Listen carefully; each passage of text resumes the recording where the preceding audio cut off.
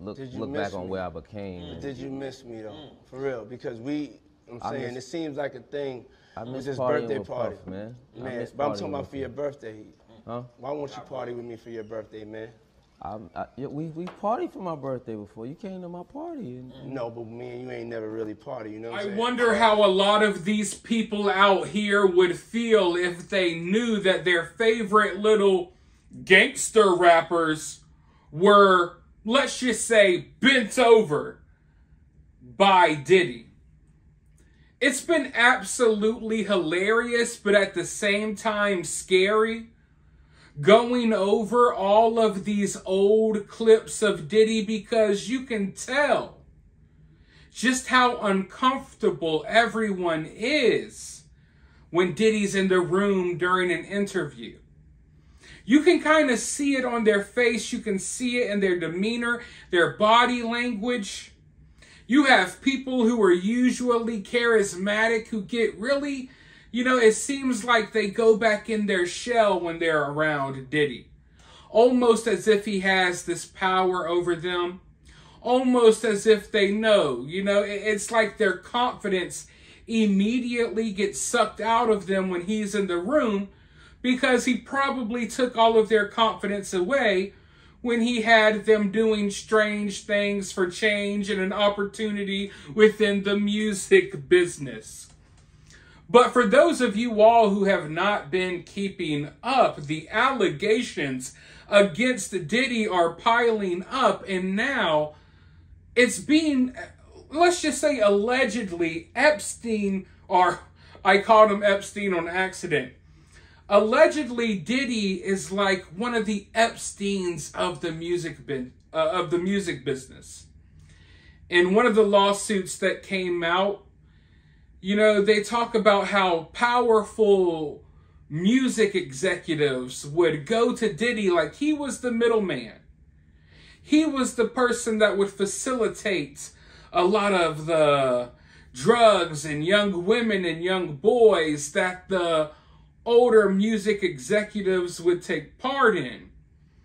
And now that all of this comes to light, Diddy's going to take the fall naturally, while the people over him, the people more powerful than him, the people who kind of employed him to do this to begin with, they're going to, walk away free. They don't have anything to worry about. But before we get into more of that, let's just go ahead and roll this news clip. Let's see what they're talking about when it comes to this situation, because one of Diddy's former attorneys is speaking out. He's not happy about how this case is being handled. Some people are saying that the investigation is moving too quickly, and he's claiming that Diddy is totally innocent. So let's go ahead and roll this clip, and then I'll be right back with more thoughts. Former attorney for Sean Combs, Mark Garagos, and former FBI agent Stuart Kaplan. It's good to have you both, gentlemen. Stu, you're sending subpoenas to his cell phone company, the people who gives him the jet, some commercial airlines that he's been on. What is this about capturing? And why did it come after the raid, not before it? Well, so to your latter point is there was an investigative assessment clearly that realized that the issuance of these grand jury subpoenas would not be kept confidential. They were concerned about them being leaked, and that the target of their investigation would then be able to utilize that information to perhaps delete or destroy or remove evidence. And so it was the proper call, especially when you have a high-profile individual entertainer like this. And so that's why, in the normal course, after a search warrant, now that the world knows that he's the target of a criminal investigation, it would make more sense. I accept Stu's explanation as plausible, but Mark, I've been learning at your lap for decades, and usually the big raid is like the finale of when they're going in hot and heavy. Here, it didn't go that way. Do you think it's just subjective choice by this particular investigative team, or does it raise questions for you? No, it raises questions. I think clearly your guest is right that they don't want to tip off that they're going in, and that's why normally I often see it, that they'll issue the subpoenas right as they're executing the search warrant, almost simultaneously, especially when you have this kind of a presence. The thing that I've been highlighting about this is this seems awfully quick for a federal investigation. It's almost warp speed. And I do want to comment, even though it was on your cryon down below, when you were talking about 50 Cent's ex, she came out today and she specifically denied that any of this was true. And I think that also goes to your other guest who was talking about, you can bury these things in there and they just become kind of urban legend almost immediately. And so I think that some of these claims already are demonstrably false. And I think that if the feds are using one or both of these lawsuits as kind of a roadmap, I think that they're running those to ground and they're finding out quickly a lot of this stuff may not be true. What's the chance, Stu, that the feds could get misled because of all this intrigue within the hip-hop world and these civil suits that seem to be a trail of breadcrumbs, but really they're more about money than truth? Well, I know from my own experience, Chris, and to Mark's point, it's not unusual that there's a civil suit that comes to the attention of law enforcement. And just as Mark said, it may be used as a roadmap. But Mark I would imagine, would agree with me that notwithstanding these complaints, meaning these civil lawsuits that were published many, many months ago, in order to convince a sitting magistrate to issue a search warrant based upon a finding who swears out that there is probable cause to believe that the fruits of some criminal enterprise or some crime may be found in someone's house, you have to have credible, ripe information. That means that there's got to be some fresh information. Usually the courts require within 30 days that something new, something that has been corroborated. Right.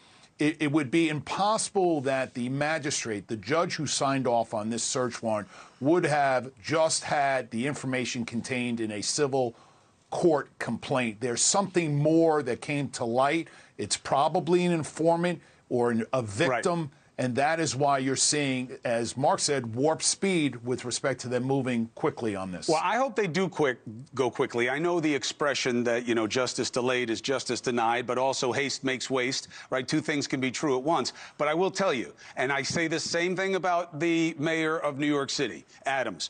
When you make a big show like this in public, you wreck people. You wreck their reputation. And I really do believe there should be something quickly in the form of confirming why this person's reputation was trashed the way it was. Because, Stu, as we both know, the media wasn't a secret what they were doing at Diddy's homes, right? They were well positioned for it, so somebody had told them. So let's see what happens next. And I can tell you, Garagos is not a huge fan of the standards you need to get a search warrant. But I don't think this situation is necessarily ruining Diddy's reputation.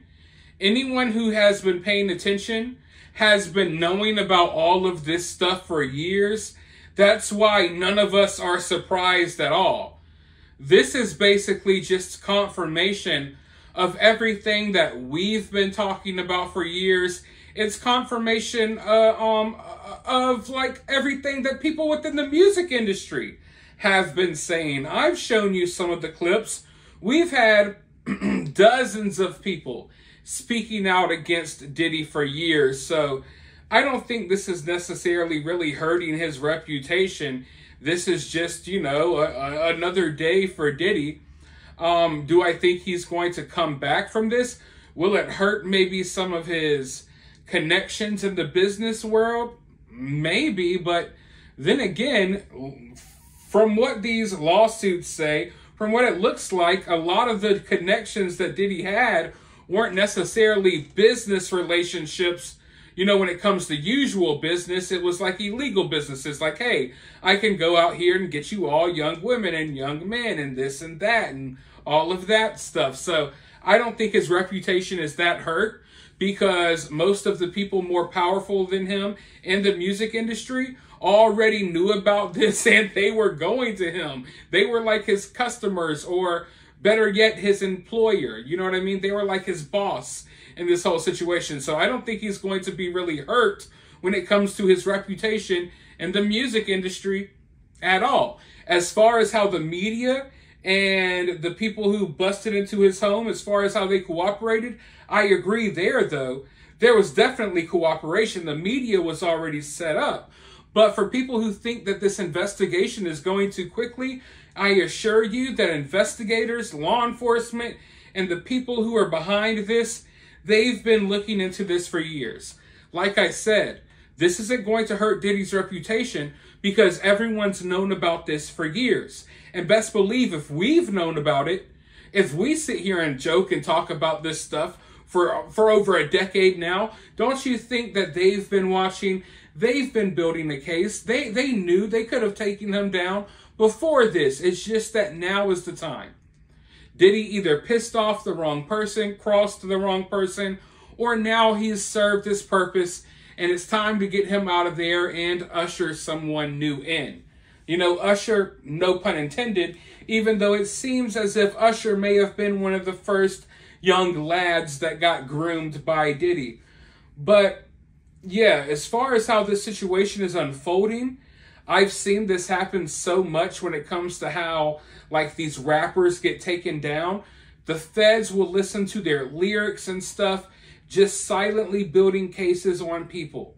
You know, like they'll sit there for years listening and just gathering tidbits of information. And then eventually, once you get, you know, you accumulate enough wealth and stuff, they go ahead and take you out of there. And that's what's happening here. And I don't think the feds would be coming in like this if they didn't know that they had enough to take him down. Because they know that Diddy's got a lot of money. So he can fight in court as long as he needs to. He can hire the best lawyers. So they know they have a solid case on him. I can guarantee you that. But for now, let me know your thoughts about this down in the comments below. If you want to donate to the channel, you could do so via Cash App or Super Thanks, or for free, you could help the channel by liking, subscribing, and sharing the video. But with that being said, I'll talk to you all very soon in the next one.